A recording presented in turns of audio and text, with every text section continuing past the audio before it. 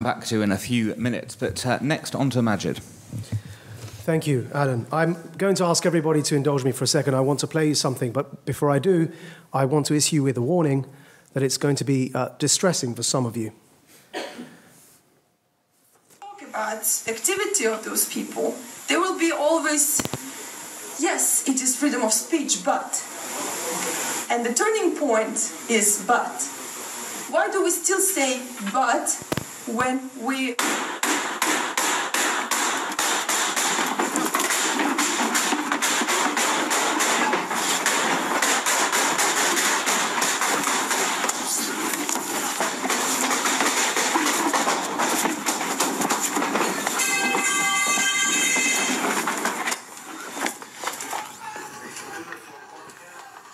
I do apologize if that distressed anyone in the room. That is the audio from the Copenhagen shooting.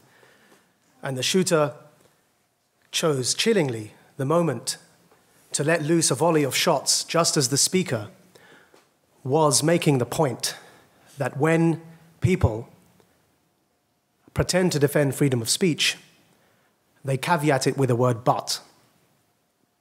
And he decided to choose that moment to let off the shots. He then went, as we all know, to a synagogue and killed some innocent Jewish people. Before that, it was in France at the kosher shop.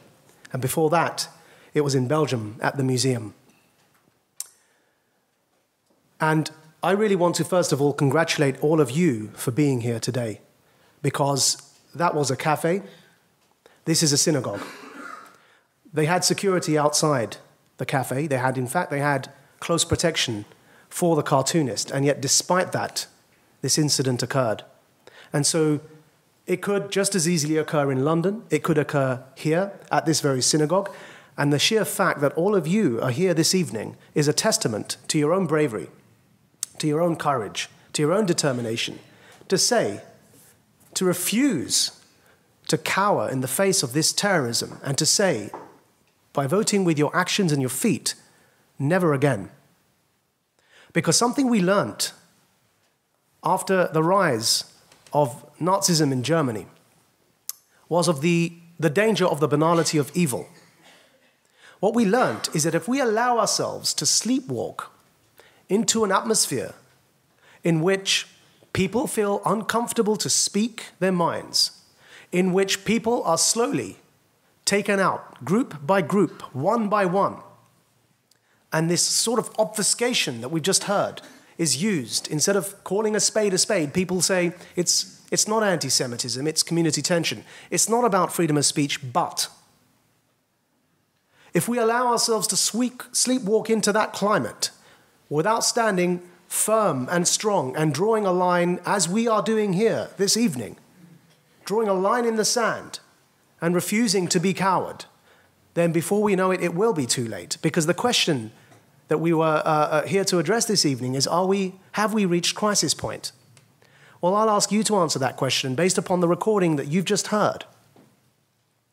If in Europe today, people are speaking in synagogues or in cafes or in libraries, and they're talking about freedom of speech as the subject, or about anti-Semitism as the subject for discussion that evening, and they feel scared to even enter the hall because they're worried that somebody's going to attack them merely for speaking, then I'd argue that that is a level of crisis point, because the very foundation of democracy it rests upon a few points. One of them is the right to express yourself, because without the right to express yourself, you cannot campaign for the political party you represent. You cannot go and vote for the party of your choice. You cannot hold those in authority above us to account for their mistakes. All of that rests upon freedom of speech. And then secondly, to protect the minorities. Because as we've just heard, we must judge the worth, the merit of any society by how much it protects those who are the most vulnerable within it. My own journey to, some of you may know, I spent 13 years on the leadership of an Islamist organization.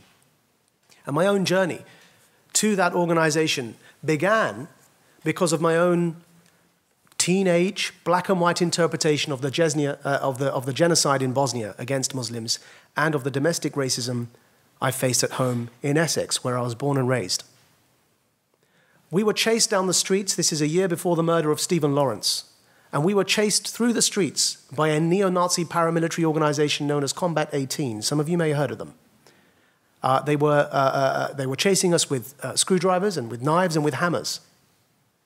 But there was one man who I refer to in my book, who I've never met since. And it's important to tell this story because it's why I'm here tonight, and it's in honor of that one man. I don't know how he's doing today. I don't know where he is, but I hope he's doing well. And I tried for the life of me to remember his name when I was writing my memoirs. And something in my head told me his name was Matt, so I decided to call him Matt. And I apologized to this man if that wasn't his name. But I found myself on one occasion surrounded by a bunch of neo-Nazi thugs, and they had hammers and they had screwdrivers and they were about to literally beat me to death. I was 15 years old. And this man came running from across the street. I'd never met him before. And he was larger than me. And he stopped them all. And he said, "What are you doing? He's a child. He's a kid. Why are you attacking him like this?" And they turned to Matt and they said, "You must be a Paki lover." And then what they did is they proceeded to stab and beat Matt all over his body and force me to watch. And that man saved my life that night. And it's the reason I'm here today. Because what helped me leave my own anger and hatred behind was because of the actions of people like that. So when we hear the audio that we've just heard at the beginning of what I've just played, what I'd urge everyone to remember is that we have to draw a line in the sand. The solution isn't to leave Europe. Europe is your home.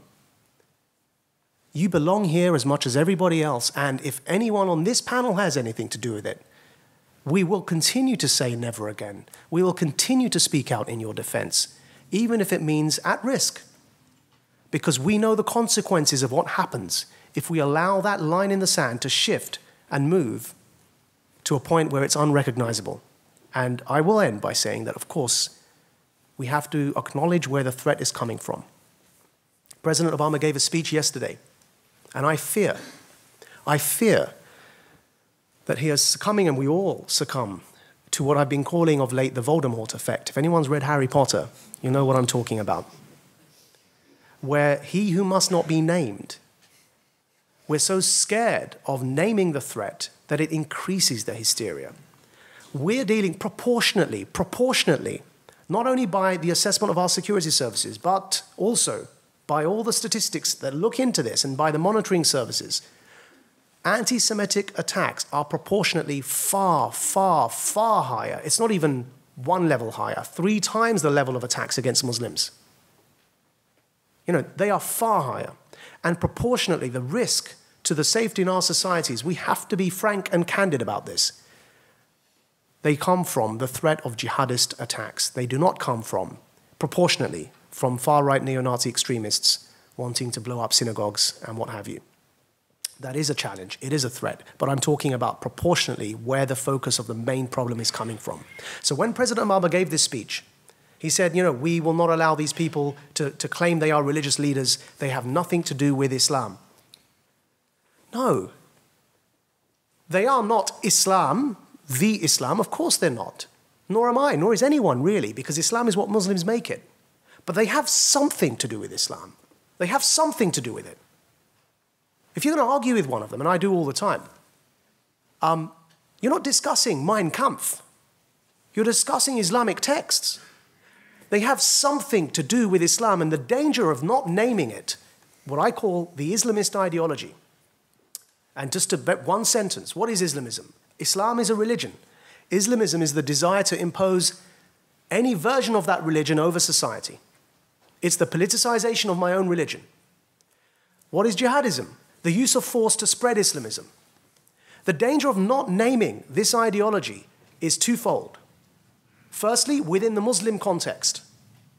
Those liberal Muslims, reforming Muslims, gay Muslims, feminist Muslims, dissenting voices, minority sects, the Ismailis, the Shia, all these different minorities within the minority of the Muslim community are immediately betrayed. How are they betrayed? Because you deprive them of the lexicon, the language to employ against those who are attempting to silence their progressive efforts within their own communities by not naming the ideology. You surrender the debate to the extremists, and actually what happens as a result is they hijack the debate, they monopolize the discourse, and communities divided even further apart, rather than bringing people together, even though the intention of the President Obama was to try and bring people together. The second danger is in the non-Muslim context. What happens if you don't name the Islamist ideology and distinguish it from Islam? President Obama in his speech said, there's an ideology we must challenge, and he didn't name it. So, think about it. You're sending out the message to the vast majority of Americans, there's an ideology you must challenge, but then you don't tell them what's it called. What are they going to assume? The average American is going to think, yeah, I've got to challenge an ideology. It's called Islam. You're only going to increase anti-Muslim hatred, like he who must not be named. You'll increase the hysteria, the Voldemort effect, I call it, by not naming the ideology, because the average guy out there will then assume the president is talking about the religion itself. But if you distinguish Islamist extremism and say, look, Islam's a religion, we're not going to tell you what good and bad Islam is. We're not going to define that for you. What we can say is you mustn't try and impose that on anyone else. If you do, that's called Islamism, the ideology. And that's what we have a problem with. Unless you make that distinction and isolate the people that you're challenging, the average non-Muslim out there in the world who doesn't know that will think, yes, we've got to challenge the religion, all Muslims are bad, let's drive them out of Europe. So actually, it doesn't do us any favors not to name this ideology. And with that, I'll end because I have someone far better than me who's waiting to speak.